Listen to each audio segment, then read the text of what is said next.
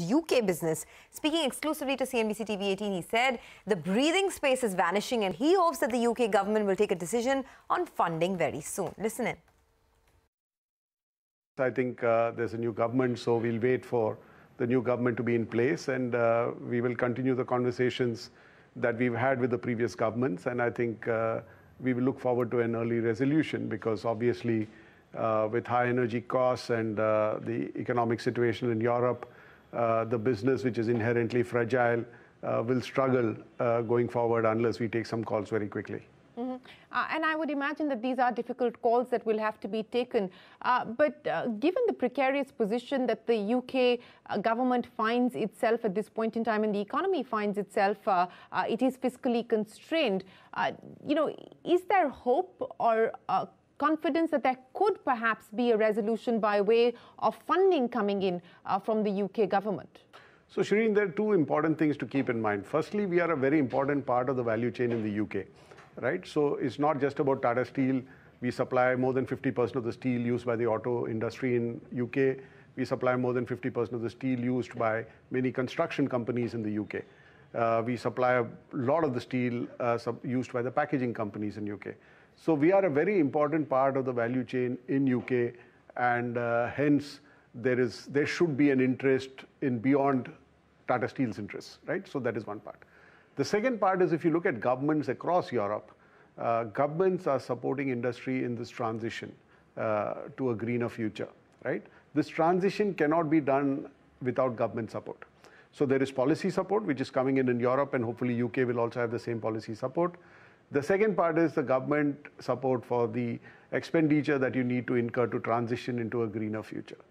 And our submission to the government has also been that what we have submitted is a business plan which can help Tata Steel transition into a greener future, but obviously it can't be done without support from the government. So I think that's where we are. I think so there is, from our point of view, there is enough logic, but obviously the government has to see the logic from their perspective as well. And of course, we are a very important part of the Welsh economy. We are one of the biggest employers in the UK. And it's not just the direct jobs that we create, it's the indirect jobs. And typically in the steel industry, for every steel industry job, there are 4 to 5 indirect jobs which are created. Yes, you talked about the employment generated on account of the business that you run, and of course the value chain implications as well. But as part of this business plan that you have submitted, and given the current predicament that the business finds itself in, what is the kind of financial support that you expect from the UK government to be able to turn this around? No, I don't want to get into specifics of that, but generally the ask from most steel companies to their governments across Europe is at least 50% of the capex that needs to be spent needs to be supported by the government.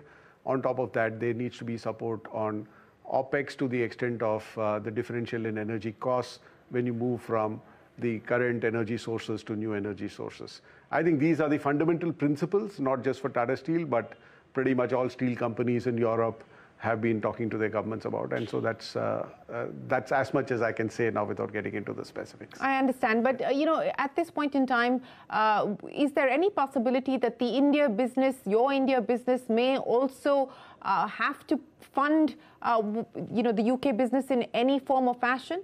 Is that at all a possibility at this point in time? I think the position we've taken, and which we've been saying for some time, is each of our businesses need to stand on its own. We have supported the business for a long time.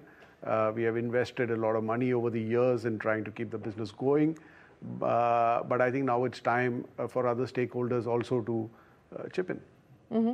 And I understand that you are still in the process of negotiations and conversations, and there is a new government. But is there any indication of when a decision is likely to be taken on this front? How much runway do you have at this point in time as far as the business is concerned?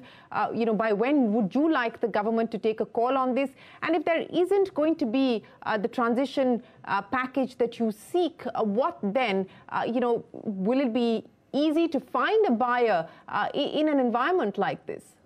So, Shireen, obviously the time available is depleting by the day, because we had year when the steel prices were good, the spreads were good, the business could stand on its own. That gave us some breathing space, but that breathing space is rapidly vanishing because of the high energy costs in Europe and the macroeconomic conditions in Europe and UK, right? So we don't have much time, So we need to get to this decision sooner than later, and I think that's been a submission to the earlier governments, and there'll be a submission to the new government. What are the options that we will pursue or discuss when we reach there? All right, well, Mr. Narendran, then hoping that there is some resolution out there. Last couple of quarterly numbers as well, we've asked him this question. And let's see whether or not the UK government, since now we have a new government in place, they can come up with a resolution. The total cost to convert to green steel will be around 3 billion odd, and they want the UK government to fund half of that. So maybe next week when the management joins us yet again, post their results, we'll try to get an answer on that as well. Well, time to move on then. Real estate sales well across the country have been booming.